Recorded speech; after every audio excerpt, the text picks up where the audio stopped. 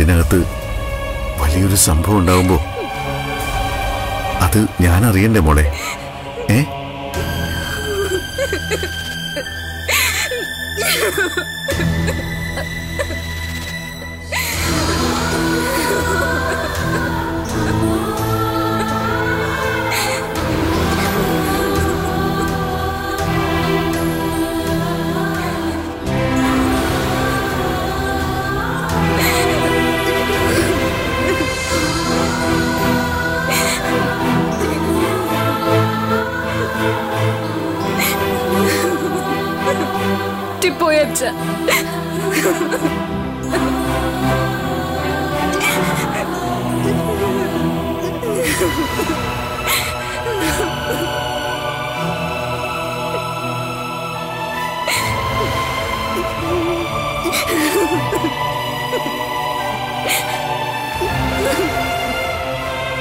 മിനിഞ്ഞാന്ന് രാത്രി മോൾ അച്ഛൻ്റെ അരികിൽ വന്ന് പല സംശയങ്ങളും ചോദിച്ചു. അപ്പോഴൊക്കെ അച്ഛൻ മോൾക്ക് കോൺഫിഡൻസാ തന്നത്. മോള് തെറ്റൊന്നും ചെയ്തിട്ടില്ല. അച്ഛനോടും അമ്മയോടും പറയാതെ നിങ്ങൾ രണ്ടാളും ഒരു തീരുമാനമെടുത്തു. രണ്ടാൾക്കും രണ്ടാളെ നഷ്ടപ്പെടാൻ പാടില്ല. അതിന്റെ പിന്നിൽ അത്രേ ഉള്ളൂ എന്ന് അച്ഛനറിയാം. അതിന് മോളെന്തിനാ ഇങ്ങനെ സെന്റിമെന്റലാവുന്നേ? അച്ഛന് വിഷമമില്ലേ? ഏയ്, പത്രക്കാരറിഞ്ഞു, വാർത്തയായി. അതിന്റെ ഒരു നീറ്റലൊഴിച്ചാൽ അച്ഛന് മറ്റു പ്രശ്നമൊന്നുമില്ല. ദേ, മോള് വെറുതെ ചിന്തിച്ചു കൂട്ടിയിട്ട് ഞങ്ങളെ വിഷമിപ്പിക്കുന്ന തീരുമാനമൊന്നും എടുക്കരുത്. അമ്മയ്ക്കൊരു പ്രശ്നമുണ്ടായപ്പോൾ നമ്മൾ കൂടെ നിന്നില്ലേ? പിന്നെ മോൾക്കുണ്ടാവുമ്പോൾ അതിനേക്കാളും സപ്പോർട്ട് ചെയ്യില്ലേ ഞങ്ങളൊക്കെ? ആകാശിന് മോളോട് ആത്മാർത്ഥതയുണ്ട്, അവന്റെ സ്നേഹത്തിന് വിലയുണ്ട്. അതുകൊണ്ടാ ഇരു ചെവിയറിയാതെ മോൾ അവന്റേതാണെന്ന് ഉറപ്പിക്കാൻ ശ്രമിച്ചത്. ഇനിയിപ്പോ എല്ലാരും അറിഞ്ഞ സ്ഥിതിക്ക് ഈ ബന്ധം നടക്കണം. അവിടെ മോളുടെ മുത്തശ്ശി നമുക്കൊരു തടസ്സമല്ല. നോക്കേണ്ടത് ആകാശിന്റെ അച്ഛനെ മാത്രം. അയാൾക്ക് അല്പം വിവേകമുണ്ടെങ്കിൽ ഇനി എതിർക്കാൻ സാധ്യതയില്ല.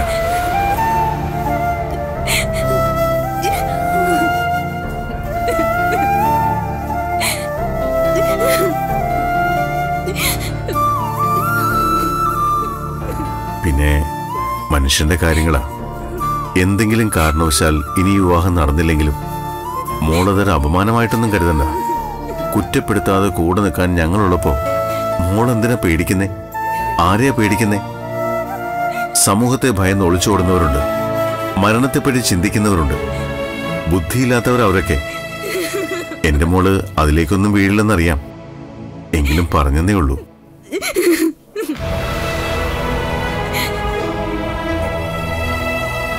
മോള് തൻ്റെ ഇടത്തോടെ നിൽക്കണം. തെറ്റ് ചെയ്തെങ്കിലല്ലേ മോൾക്ക് കുറ്റബോധത്തിന്റെ ആവശ്യമുള്ളൂ. ദേ, ഇങ്ങനെ കരയുന്നതന്നെ അച്ഛന് കണ്ടു നിൽക്കാൻ പ്രയാസമാ. വേറൊന്നും ആലോചിക്കേണ്ടെന്ന് ഞാൻ പറഞ്ഞല്ലോ. ഇനി അച്ഛന്റെ മനസ്സിൽ ചില തീരുമാനങ്ങളുണ്ട്. അത് കഴിഞ്ഞിട്ടേ ഇനി മറ്റെന്തിനെക്കുറിച്ചും ഞാൻ ചിന്തിക്കുന്നുള്ളൂ.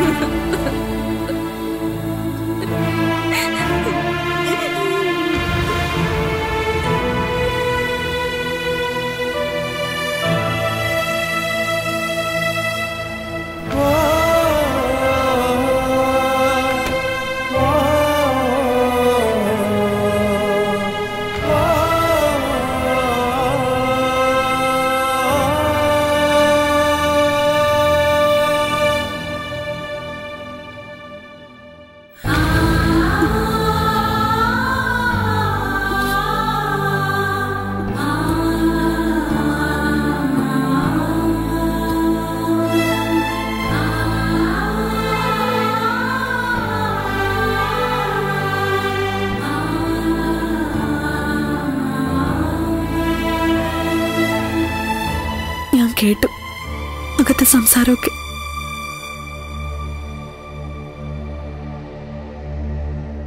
എന്നോട് അങ്ങനെയൊക്കെ പറഞ്ഞെങ്കിലും അകത്ത് പോയി മോളെ കുറ്റപ്പെടുത്തുമെന്നാണ് ഞാൻ കരുതിയത്. നമ്മൾ വളർത്തിയ നമ്മുടെ മോള് അധികം തെറ്റൊന്നും ചെയ്തിട്ടില്ല.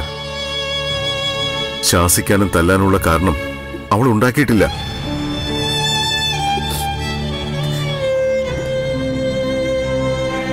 താൻ എഴുതിയ നോവലിന്റെ പേരില് ഇന്നും അവളെ കളിയാക്കുന്നവരുണ്ട്, എഴുത്ത് നിർത്തിയിട്ട് കൂടി. എന്നിട്ടും അമ്മ ഇപ്പൊ മോള് വിമർശിക്കുന്നില്ല, കൂടെ നിൽക്കുക. അവളുടെ ആ പക്വത നമ്മൾ മനസ്സിലാക്കണം. ഇങ്ങനൊരു അവസരത്തിൽ നമ്മളല്ലാതെ മറ്റാരാ അവൾക്ക് ധൈര്യം കൊടുക്കേണ്ടത്, അവളെ അടക്കി പിടിക്കേണ്ടത്?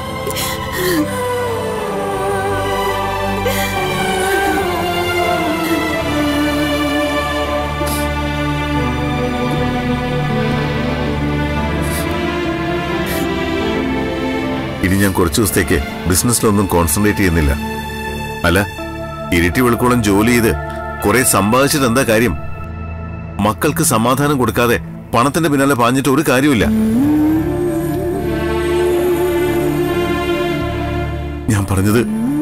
ഞാൻ പറഞ്ഞത് ശരിയല്ലേ?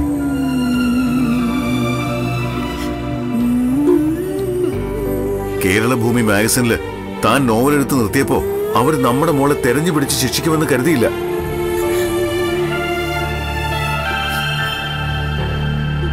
അച്ഛനമ്മമാര് ജീവിച്ചിരിക്കുമ്പോ മക്കൾക്കുണ്ടാകുന്ന അപമാനം എന്ന് പറയുന്നത് ദൈവം നമുക്ക് നൽകുന്ന തിരിച്ചടിയാ. കുറച്ചുകൂടി വ്യക്തമായി പറഞ്ഞാൽ, ജീവിച്ചിരിക്കുമ്പോ കൊല്ലുന്നു, മരണത്തെക്കാൾ വേദനയാത്.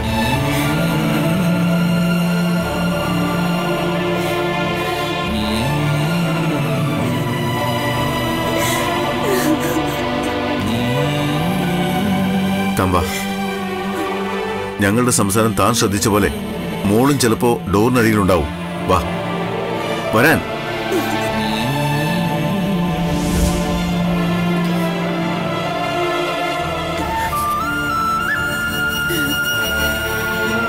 ഞാൻ പറയുന്നത് താൻ സമാധാനത്തോടെ കേൾക്കണം. മനുഷ്യ മനസ്സിനെ അറിഞ്ഞ കഥാകാരിയാണെങ്കിലും വീട്ടിലൊരു വിഷയം ഉണ്ടാവുമ്പോ താൻ ആ നിലവാരത്തിലേക്ക് ഉയരാറില്ല പലപ്പോഴും. അതുകൊണ്ടാ ഈ സംഭവം അറിഞ്ഞ ശേഷം താൻ നമ്മുടെ മോളെ കൂടുതൽ വേദനിപ്പിച്ചത്. അതുകൊണ്ട് നഷ്ടമേ വരൂ. ഇന്നത്തെ കാലമാ, പഴയ പോലെ കുട്ടികൾക്ക് സഹനശക്തിയൊന്നുമില്ല. ചെറിയൊരു കാരണം മതി സൂയിസൈഡിനെ പറ്റി ചിന്തിക്കാൻ.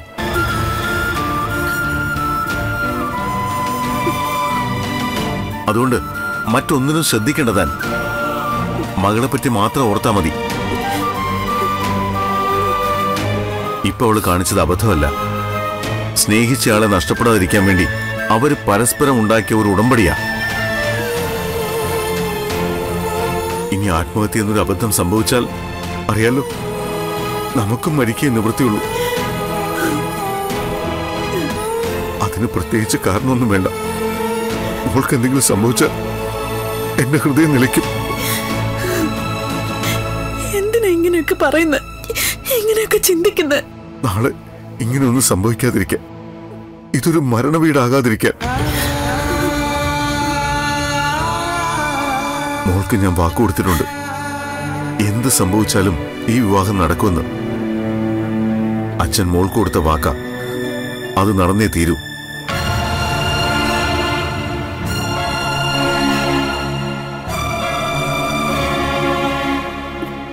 ഞാൻ പറഞ്ഞൊക്കെ ഓർമ്മയുണ്ടല്ലോ. മോള് അരുതാത്ത കാര്യങ്ങളെക്കുറിച്ച് ചിന്തിക്കാനുള്ള അവസരം ഉണ്ടാക്കരുത്. നേരത്തെ വഴക്ക് പറഞ്ഞില്ലേ, അത് സോൾവ് ചെയ്യണം. മോളെ തലോടി ആശ്വസിപ്പിക്കണം.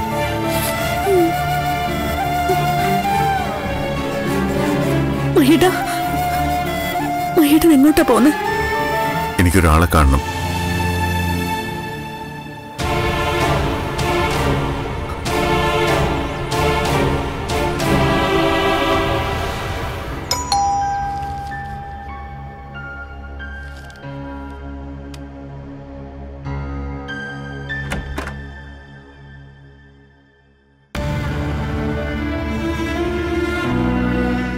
സാറായിരുന്നു. അലീന മോളെ കാണാൻ വന്നായിരിക്കും. ആ അതെ, അകത്തേക്ക് വന്നാട്ടെ. രാവിലെ അപർണമോളുടെ അമ്മയും വന്നിരുന്നു.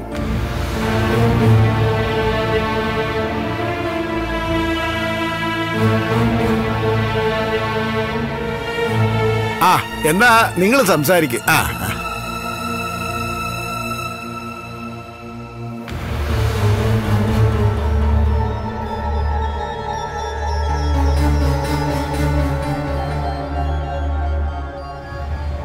കാര്യങ്ങളൊക്കെ അറിഞ്ഞു കാണുമല്ലോ. ന്യൂസ് പേപ്പർ വായിച്ച എല്ലാവരും എല്ലാം അറിഞ്ഞു കഴിഞ്ഞു. ഞാൻ മാത്രമാ അവസാനമായി അറിഞ്ഞത്. നീരജ് എന്നോടൊന്നും പറഞ്ഞില്ല. അതിൻ്റെ കാരണം എനിക്കത് താങ്ങാൻ കഴിയില്ലെന്ന് അയാൾക്കറിയാം. അത് ശരിയാ. എൻ്റെ മോള് എൻ്റെ മുന്നിൽ നിന്ന് ഒരുപാട് കരഞ്ഞു. അതിനുള്ള സാഹചര്യം ഞങ്ങൾ ഉണ്ടാക്കിയിട്ടില്ല ഇതുവരെ. അവളെ ഞാൻ കുറ്റപ്പെടുത്തുന്നില്ല. ജീവിതം അറിയാവുന്ന ഒരുപാട് അനുഭവങ്ങളുള്ള ചിലരുടെ നിർബന്ധ ബുദ്ധിയാ കാര്യങ്ങൾ ഇവിടെ വരെ കൊണ്ടെത്തിച്ചത്.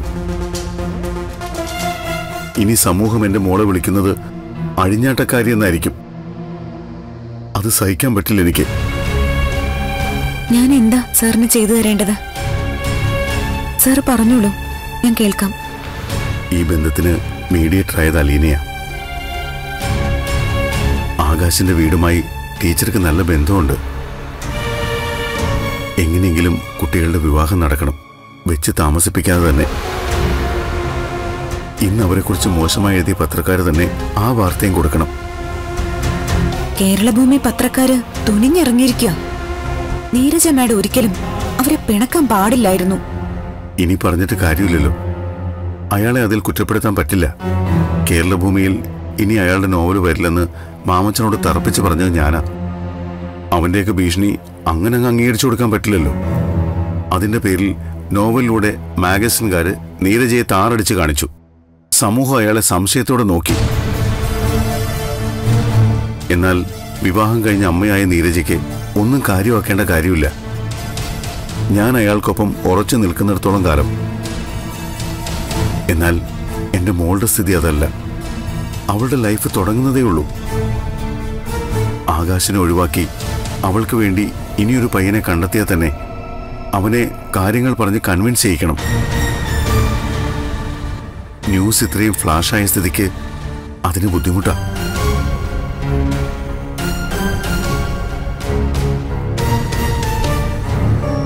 നല്ല കുടുംബത്തിലുള്ളവരൊന്നും ഇത് ഉൾക്കൊള്ളില്ല. അതുകൊണ്ട് ടീച്ചറിനോട് എൻ്റെ അപേക്ഷയാ, എങ്ങനെയെങ്കിലും അവരെ ഒന്നിപ്പിക്കണം. നാളെയെങ്കിൽ നാളെ അവരുടെ മാരേജ് നടത്താൻ ഞാൻ തയ്യാറാ.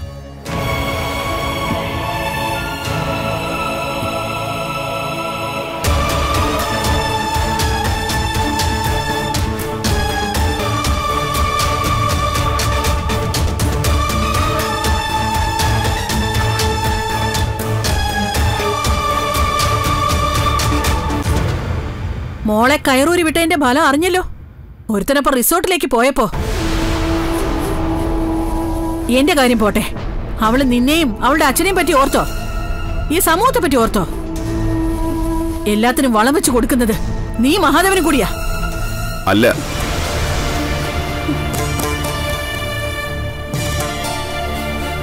ഞങ്ങളല്ല ഇതിനൊക്കെ ഉത്തരവാദി. അമ്മയുടെയും പിന്നെ ആ വലിയ നടന്റെയും പിടിവാശിയാ. എന്തിനു വേണ്ടിയായിരുന്നു ഇതൊക്കെ? ഒരു തരത്തിലും അവർ ഒന്നിക്കാൻ പറ്റില്ലെന്ന് തോന്നിയപ്പോ അവരവരുടെ വഴി തേടി. പ്രായവും പക്വതയുള്ള കുട്ടികളാ, ചിന്തിക്കാൻ കഴിയുന്നവരാ. അതുകൊണ്ടാ അവർ ഇങ്ങനെ ഒരു മാർഗം തിരഞ്ഞെടുത്തത്. നീ എന്തൊക്കെയാ മഹാദേവായി പറയുന്നത്? ഞാൻ എതിർത്തെന്ന് കരുതി ഒരുത്തനെ രജിസ്റ്റർ മാരേജ് ചെയ്യാൻ ശ്രമിക്കുന്നതാണോ അവളുടെ ഭാഗത്തെ ന്യായം? അവൾ ആഗ്രഹിച്ച പയ്യനെ നഷ്ടപ്പെടാതിരിക്കാൻ വേണ്ടിയായിരിക്കും അവൾ ഇങ്ങനെ ഒരു സാഹസത്തിന് മുതിർന്നത്. അവൾ കാല് പിടിക്കുന്ന പോലെയൊക്കെ നിങ്ങളോട് സംസാരിച്ചില്ലേ? എന്നിട്ടും നിങ്ങൾ കേട്ടില്ല. അവസാനം അവൾക്ക് ആത്മവിശ്വാസം കൊടുത്തത് ഞാനാ. ഓ, അപ്പോ അച്ഛൻ അറിഞ്ഞോണ്ടാണോ മോള് പോയത്? എന്നോട് രജിസ്റ്റർ മാരേജിന്റെ കാര്യമൊന്നും പറഞ്ഞില്ല. എന്നാൽ അവളുടെ ഭാഗത്തെ ശരികൾ തേടിയാ അവൾ എന്റെ അടുത്തേക്ക് വന്നത്. അവൾക്ക് എന്തോ ചെയ്യാനുള്ള ഭാവം ഉണ്ടായിരുന്നു. അതിന് എന്റെ ഉപദേശം വേണമായിരുന്നു. ജനിച്ചത് പിന്നെ എന്റെ മോള് തെറ്റൊന്നും ചെയ്തിട്ടില്ല. അതുകൊണ്ടാ അവൾക്ക് ഞാൻ കോൺഫിഡൻസ് കൊടുത്തത്. കുട്ടികൾ തെറ്റ് ചെയ്യുമ്പോ അവരെ പറഞ്ഞു നിർത്തേണ്ടതിന് പകരം ഇപ്പോഴും അവരുടെ ഭാഗം ന്യായീകരിക്കാണ് നിങ്ങളൊക്കെ. ഈ വാർത്ത അറിഞ്ഞപ്പോ തന്നെ അമ്മ മകളുടെ കർണത്തടിച്ചു, അവളെ ശാസിച്ചു. കുറച്ച് വൈകിയാ ഞാനെല്ലാം അറിഞ്ഞത്. എല്ലാം കേട്ട ശേഷം ഞാൻ അവളെ പൊതിരെ തല്ലുകയും അങ്ങനൊരു മകൾ ഞങ്ങൾക്കില്ലാന്ന് പറയുകയും ചെയ്തിട്ട് അവൾ എന്തെങ്കിലും കടുങ്കൈ ചെയ്താൽ അമ്മ കൊണ്ട് തരുമോ ഞങ്ങൾക്ക് ഞങ്ങളുടെ മോളെ? അറിയാലോ, അപർണ മോൾ ഇയാളുടെ വയറ്റിൽ ജനിച്ച ശേഷം ഒട്ടുമിക്ക ഡോക്ടർമാരും പറഞ്ഞു മോളെ കിട്ടാൻ പ്രയാസമാണെന്ന്, അതിനുള്ള ഹെൽത്ത് ഇയാൾക്കില്ലാന്ന്. അന്നാണ് അധികം ദൈവവിശ്വാസം ഇല്ലാത്ത ഞാൻ ദൈവങ്ങളെ അടുത്തറിഞ്ഞത്. അങ്ങനെ പ്രാർത്ഥനയും വഴിപാടും നടത്തി കിട്ടിയ കുഞ്ഞ എന്റെ അപർണ മോള്.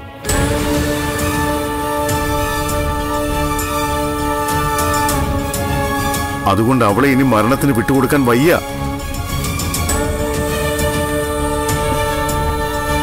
അമ്മയും മുത്തശ്ശി എന്ത് ചെയ്താലും അവളതൊക്കെ സഹിക്കും. എന്നാൽ ഞാൻ മനസ്സ് വിഷമിപ്പിച്ച് എന്തെങ്കിലും പറഞ്ഞാൽ അത് അവൾക്ക് സഹിക്കാൻ പറ്റില്ല.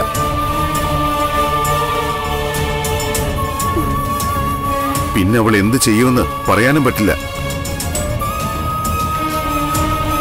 അവളെക്കാളും തെറ്റുണ്ട് അമ്മയുടെ ഭാഗത്ത്.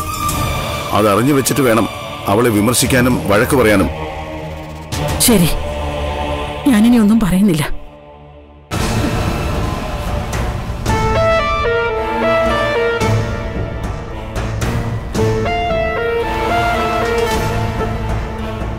ഇനി എന്താ രണ്ടാളുടെ തീരുമാനം?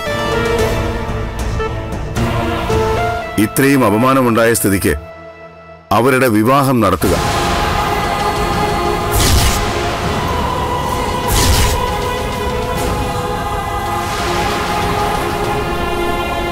അതെ, മഹിയേട്ടൻ പറഞ്ഞത് തന്നെ എനിക്കും പറയാനുള്ളത്.